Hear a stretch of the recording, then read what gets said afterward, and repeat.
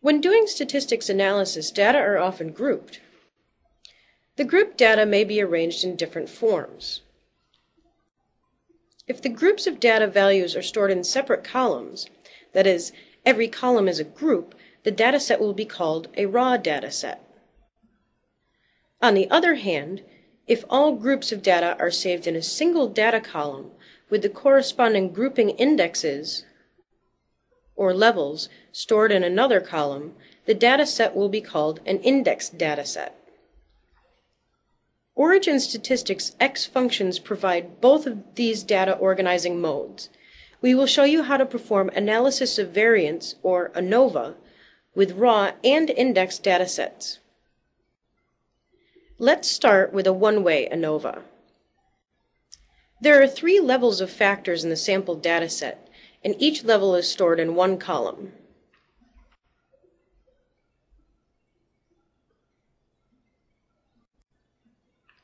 When dealing with this kind of data, we need to use the raw data mode.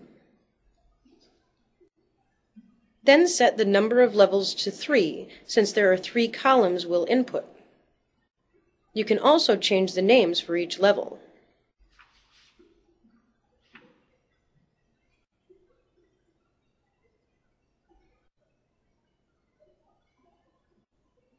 Then select the data for each level in the data branch.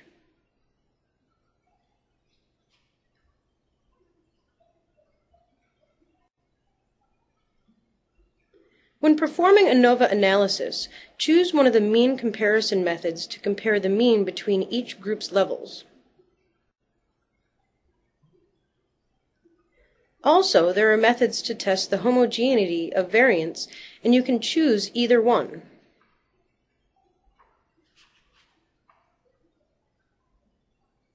We can also output a box plot to graphically see the difference between groups.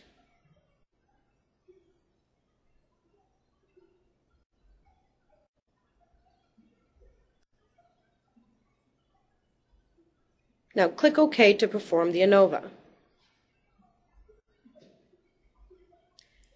In the report worksheet, Origin not only gives you the results, but also provides footnotes for statistical conclusion. For example, under the overall ANOVA table, Origin says, at 0.05 level, the population means are significantly different. Then you can go to the means comparisons table to see which 2 groups are different.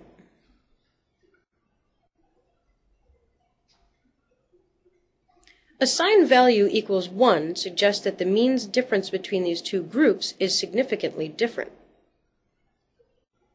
And there are other footnotes for other testing here. In the homogeneity of variance test, we also conclude that the population variances are not significantly different. You can also double-click on the box chart to see how the data is distributed.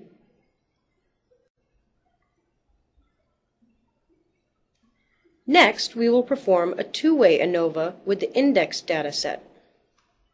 We can see that this is different from the raw dataset.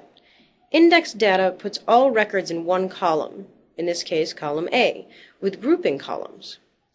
Since there are 2 grouping columns, exercise and dose, we can do two-way ANOVA for this dataset.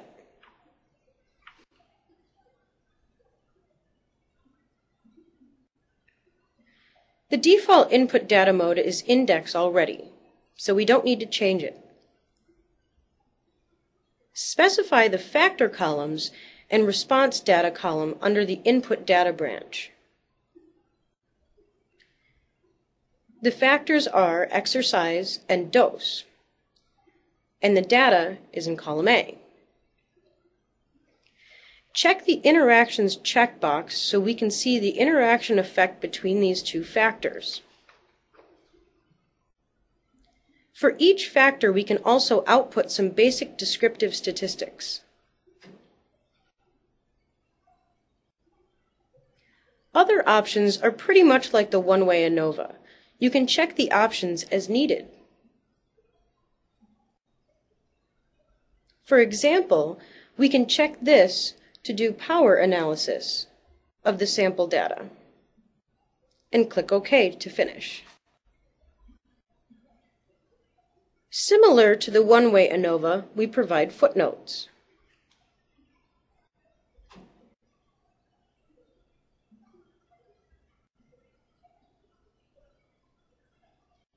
Then we can also read the conclusion under the testing tables.